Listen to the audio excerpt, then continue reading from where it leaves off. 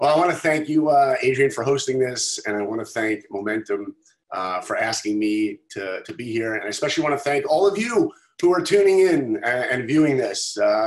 It's an exceptional opportunity for me to be able to speak from my home. And it's really, it's an amazing thing that we're being able to connect in this way. The goal that I have in speaking to each of you right now, it's really a simple goal that I have. My goal is not to share ideas with you for inspiration's sake, because inspiration in life usually slips through our fingertips. Inspiration comes and goes. You know, when I want to be inspired, what I do, I put on Josh Groban or Andre Bocelli and I listen to You Raise Me Up. But inspiration, it comes and goes. It's emotional, it's feelings. I want to share with each of you a bit of Jewish wisdom. And the goal that I have is that we ultimately can take some of that Jewish wisdom and actually incorporate it into our lives and to make it real and turn it into action. You know, no matter where you're from right now, if you're from LA or Israel, New York, wherever in between, London, I know some people are tuning in, wherever you are, I guarantee each one of us wants the exact same thing in life. Each one of us wants greatness. We all want to be great. We all want to be greater husbands and wives, parents, vision of what that greatness looks like. But I guarantee another thing, that each one of us has a very definite, clear way of how we're going to achieve that greatness, and that is the way that I want to achieve it for myself. Each one of us wants to be in control of our own lives. And we think we're in control all the time. If you're married, believe me, you want to control your spouse. If you're a parent, oh, I want my child to be independent. You mean inside the parameters that you set. That means we all want to control our kids. If you work in the workplace, you want to control the people you work with, especially the bosses. Oh, I know I can run the company better than them. We all want control of everything in our lives. But you know what we want control of more than any of those other things? We want to control ourselves. I want to be in control of me. The last thing I want in life is anyone telling me what to do. That's why we want to be rich. You know what money will give me? Power. Power is I can do whatever I want. We want to be in control. And I think that's what's most difficult about the pandemic that we're facing right now. Because the rug was pulled out from each of us and we were reminded something, that none of us are in control of anything. We're not in control of anything. And now here we are, stuck in our homes. Think about how we were living our lives right before this pandemic. Think about the control we had from our iPhones. You want food? Uber Eats. It's at your house in 2 minutes. Alexa, play me Billy Joel's Summer Highland Falls. Count to 3. 3, 2, 1. There it is. Billy Joel singing. Everything's at our fingertips. This pandemic hits and it reminds us, you know what? We're not in control. And now here we are, stuck in home. We're stuck up here. We're not in control of anything. But there's one thing we know, guys, and that is this is a window of time. It's a window of time. We know it's not going to last forever. Please, God, it should not last forever. It had a beginning and it will have an end. And it's a window of time. There's a great movie, Miracle. You know, I work in Hollywood. I love movies. I've spoken about this before. The movie Miracle has a line that the real coach Herb Brooks says. It's a true story about the Miracle on Ice, the 1980s hockey team. Coach Herb Brooks says to his players right before they go out on the ice, he says, great moments are born from great opportunity.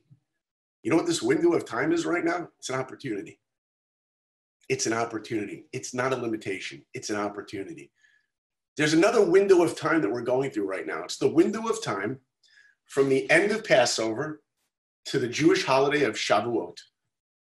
There's literally a window of time from the last day of Passover when God took the Jewish people out of Egypt and we go to Shavuot. And Shavuot is when God gave the Jewish people the Torah.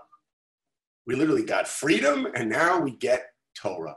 And that's a window of time, 49 days. And what do we like during those 49 days? We're supposed to count. We're supposed to count the days. We're supposed to be in anticipation of Shavuot, an amazing thing when God gave the Jewish people Torah. But are we really excited that in a certain amount of days from now, we're going to be receiving the Torah? By the way, Shavuot is not that we sit and we remember, oh, God gave the Jewish people Torah. We have to take a moment and think to ourselves, you know what? God is giving me the Torah. God's giving it to me, but do I want it?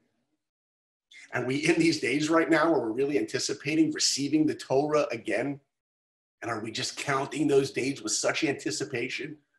Think about the things that we get really excited about. You ever go to Amazon and you're tracking your package every day? Oh, how many more days till it comes? What are we really excited about? Oh, I'm so excited because in a week, Netflix is going to drop another 8 episodes of my favorite show. That's what gets me excited. Like, what are the things that really get us excited? For many of us, we have to ask ourselves a question. Why do I need Torah? Because only if we know why we need something will we appreciate receiving it. So from a Jewish perspective, why do we need Torah in our lives? Torah is not just a history book. Torah is a history, and it is our history, but it's not just history.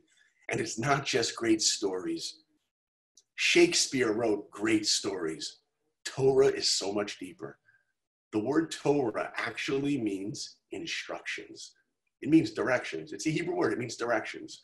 And it's literally known as Torat Chaim, tools for living, directions for life. The Torah is filled with mitzvahs, telling us to do this and that.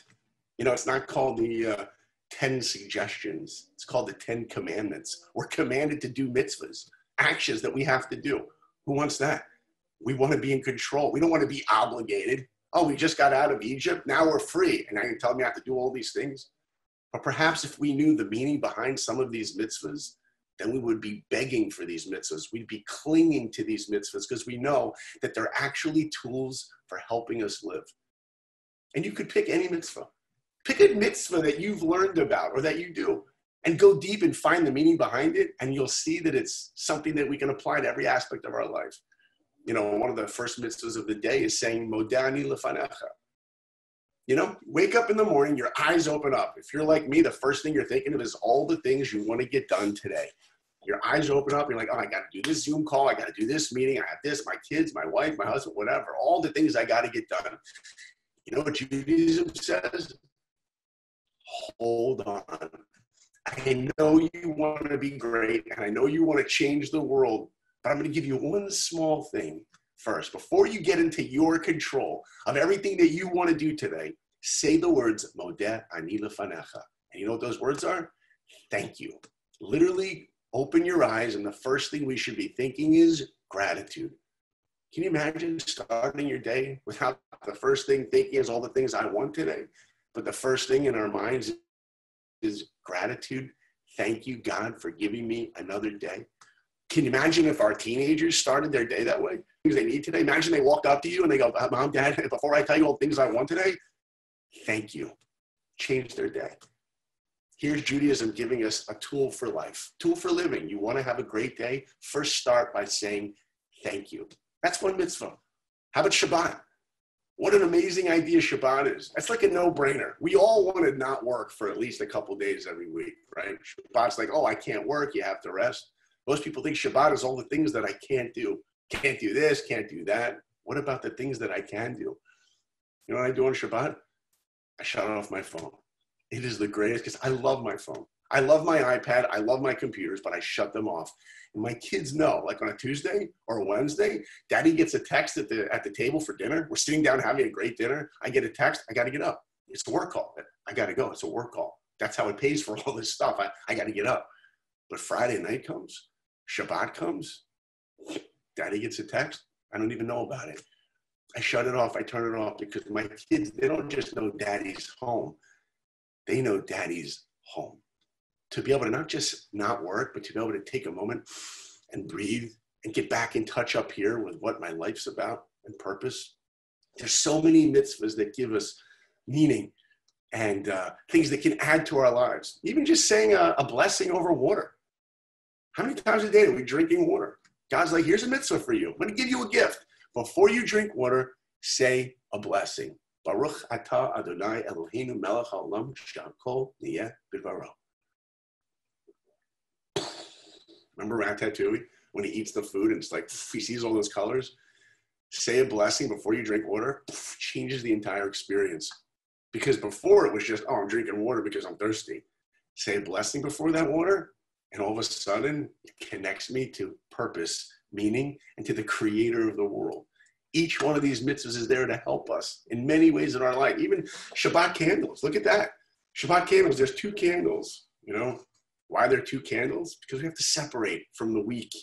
We separate, there's 2 candles. But at the end of Shabbat, a Havdalah candle, the wicks come back together because we don't live in Shabbat. We take Shabbat, what we learned from it, and we bring it back, intertwined into our week. There's all these different mitzvahs there to help us in life and to help us figure out how we're going to grow and become better. You know, amazing thing. When people die, there's a commandment that we need to stand together in a minyan, 10 people, and say Kaddish. There's a commandment. You lose your spouse, child. You have to say Kaddish together. Now, right now it's difficult. Obviously, we're in the pandemic. But when people die, we're commanded to do that. It's an amazing thing. Judaism's like, you've just lost someone so dear to you and close to you. And you might be thinking, you know, I got to go home and I got to grieve alone. I got to be alone with my thoughts. My grief is mine. I got to be alone. I got to be on a beach. I got to see the ocean. I got to go to Disney World, happiest place on earth. That's the place I would want to go. God forbid you lose someone close, you go to Disney World. That would cheer you up. And God's like, you know what? No, you just lost someone close to you. You got to sit Shiva. You got to sit for 7 days and you got to grieve, because through grief, we grow. And then when you say Kaddish, you come back to your community. For a person that just lost someone close to them to be able to stand and say, God, you run the world, that's an amazing thing, because your grief, it's not just for you. It literally has a purpose. That's how we turn pain into purpose. There's many mitzvahs. There's many mitzvahs, and there's much Jewish wisdom. And it's all in this book, right here. It's right here. Wisdom for Living, Torah's Chaim, Tools for Living. And while we're in this pandemic right now, we should wake up every day and realize it's a great opportunity for what? To grow. Because we don't always get this opportunity. We're not always stuck at home. We have an opportunity now to grow. And how do we do it? We got to figure out, where in my life do I need to work on myself? Let's say I have a problem with anger. I'm yelling at my kids all the time. What does Torah tell me about controlling anger? I want to be a better husband. What does Torah tell me about becoming a better husband? I want to be a better parent. I just want to be better. I want to grow. So what should we do? We should open up the Torah, or any Jewish text for that matter, and have a time once a week, 5 minutes a week, and watch how Torah, which was written thousands of years ago, is relevant today, right now, for exactly what we're going through. And we should sit and learn for 5 minutes a day. Maybe even 5 minutes a week would be great, and learn Jewish text, and we'll see that Torah, it's alive. And as we're in this window of time waiting for Shavuot, to the giving of the Torah, we'll realize, man, I need it. I got to work on myself. I really need it. And once we open up some text and learn some text or Jewish wisdom, there's 3 levels to understanding Jewish wisdom. The first level is understanding, what does it say? Like literally opening up the book and reading the line and saying, what does this actually say? Let me understand what it says. Oh, Moses did this, he did that. Oh, let me understand. Okay, I see it. If we stop there, it's a tragedy. Number 2, take what it says and how does it relate to my life? Take a moment, think about it. Oh, Moses went through this, Abraham, Rachel, Rebecca, whatever you're reading about in the Torah. Oh, I can relate to that. I'm a dad, I can relate to that. I'm a parent, I'm a spouse, I can relate to that. Oh, look how they dealt with it. Oh, that's amazing. They grew from that experience. Now comes level 3. How do I take what I can relate to and actually apply it to my life? How do I make it real? How do I make it part of me? That's the most difficult part of learning any bit of wisdom, is how do I figure out how to make it real? When was the last time you went to a movie, saw an emotional movie, inspiring movie, and you watch, I don't know, Shawshank Redemption, and the theme of that movie is get busy living or get busy dying. You turn off the movie and you're like, you know what? I'm going to live better. I'm going to appreciate life better. Finding Nemo, one of my favorite movies. When was the last time you saw Finding Nemo, you shut it off and you go, you know what? I'm going to be a better parent. Finding Nemo has a message. It has a theme. You know what the theme is? Be protective of your kids, but don't be overprotective. It's a little too far. How many times do you shut off a movie, you're like, you know what? I'm going to change how I live. That's what Torah is all about. That's what Jewish wisdom is all about. It's literally tools for living. It's how can I apply this to my life to help me grow and to become a better person. Because if we knew the value of these mitzvahs, we'd be clinging to them with everything that we have. There's a Jewish word for it. The Hebrew word is devekis. Devekis means to cleave to something, to cling to something. You're in the ocean drowning. Someone throws you a life preserver. You're not going to be like, you know what, maybe I'll just hold on to that for a minute. That might help me out. You know what you do? You hold on to it with everything you have because you know if you let go, you're going to die. What are the things that we cling to in our lives? It's not physical things. It's worthless. It's meaningless. We cling to people that we love. And Jesus says, cling to people that you love and cling to Torah, because with Torah, we have the possibility of achieving something that is so amazing. You know what it is? Growth. Working on myself. It's the greatest battle we'll ever have in life. The one thing that we want the most control of in life is me. Guess what? Judaism says we have it. We have that control over one thing, ourselves. And when we wake up and realize from a pandemic like this that we're not in control, we realize, you know what? I'm not in control of my life. I'm not in control of my spouse. I'm not in control of my kids, my work people. You know what I'm in control of? Myself. And to wake up at the empowerment and go, wow, I'm in control of myself. I can work on myself. That's an incredible, incredible gift. So as we're in this pandemic, we should take a moment and realize it is a window of time. We should have a goal every day. I want to work on myself, you know? I want to try to become a better person. If there was only a way to do it, if there's only an instruction manual for life to help me become better, there is. It's called Torah. And as we're in this window getting ready for Shavuot, the Jewish people got the Torah to wake up every day and say to ourselves, why do I need Torah? Because you know what? None of us are perfect. We have a long way to go. And we have the greatest toolbox in history. It's called Torah. And Torah was given in the desert. It was given in the desert for the Jewish people. Why didn't God take the Jewish people out of Egypt and go, you know, I'm going to bring you to Israel, the land flowing of milk and honey. I'm going to give you the book here. Here's the Torah. God's like, no, I'm going to give it to you in the desert. Because you know what the desert is?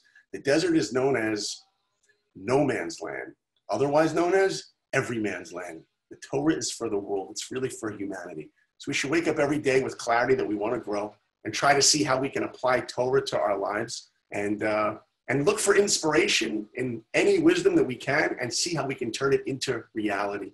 I thank each of you for sharing some moments with me. And I want to thank Momentum, incredible people at Momentum behind the scenes. It's incredible the investment that they are making for the Jewish community and for the world. And it really has been an honor to be with you guys. I want to give a shout out to all my Momentum guys that we've been to Israel with.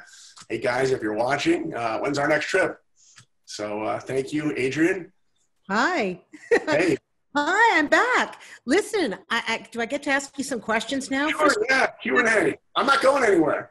I just want to tell you that your enthusiasm, your passion for learning and growth, and your love of Torah wisdom is so infectious. I was just grinning the entire time.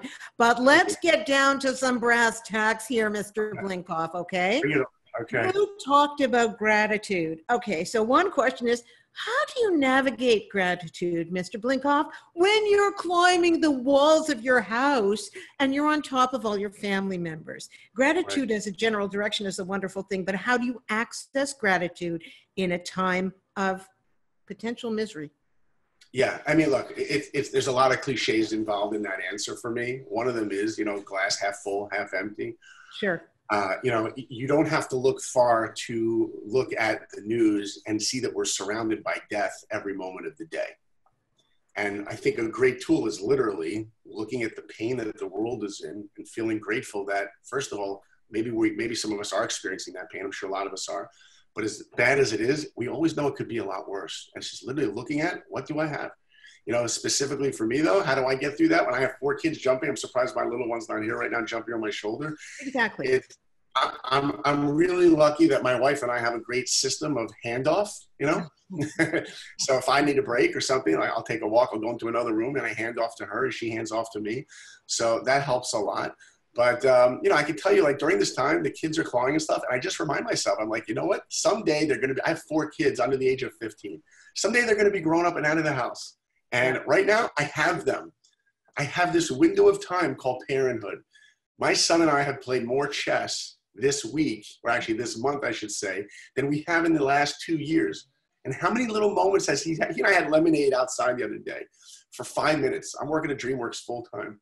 We had a 4-minute football catch. Literally, he's like, Dad, you promised we could play football. I'm like, I got 4 minutes. I set the timer. Let's go. We go outside. We had a 4-minute football catch. And I would have thought, oh, that's crazy. It's so little time.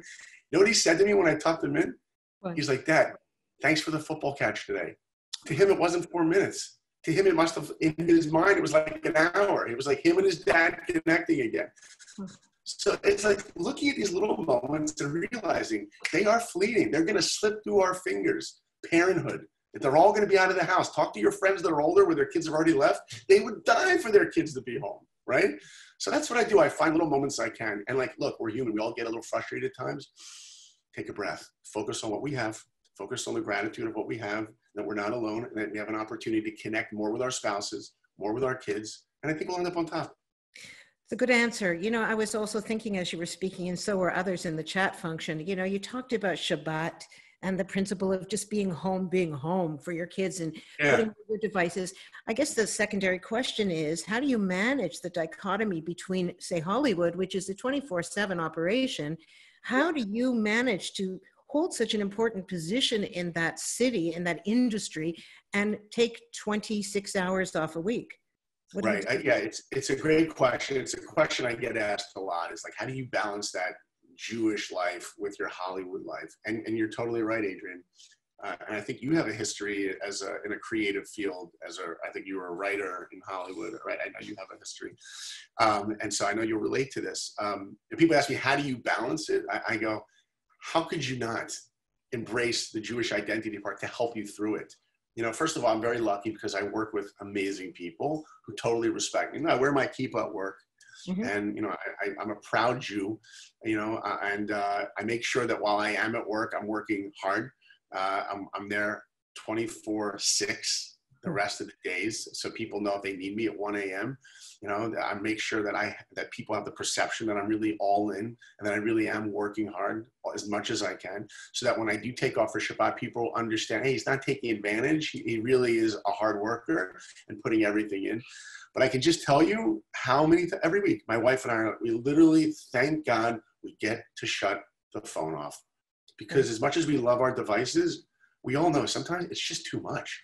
And I need a break. It's such a nice feeling knowing that there's nothing I can do right now on Shabbat to further my career. Right. Just taking that pressure off, because as much as success as we have, just to know that, you know what, I can stop right now.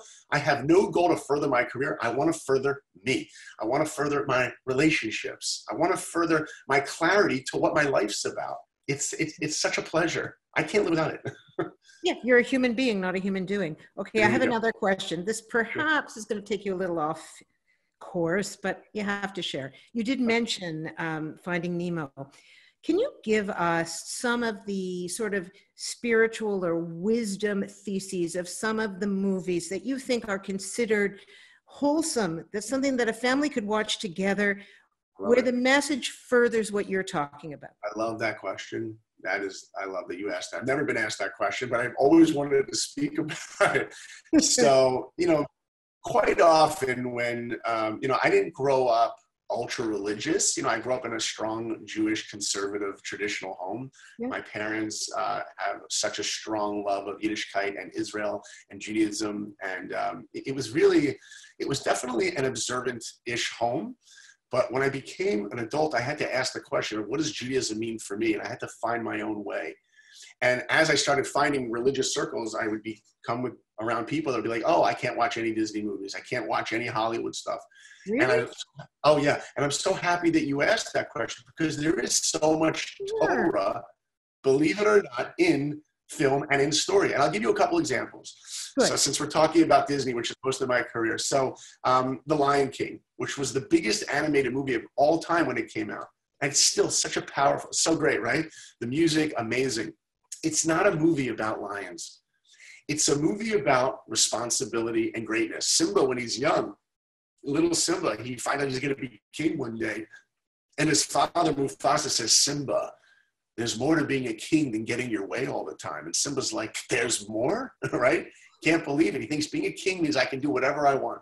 Then something happens to Dad. Hopefully anyone watching has seen the movie. If you haven't, spoiler alert, Daddy dies. It is a Disney movie. Parents have to die in the beginning. You know how it works.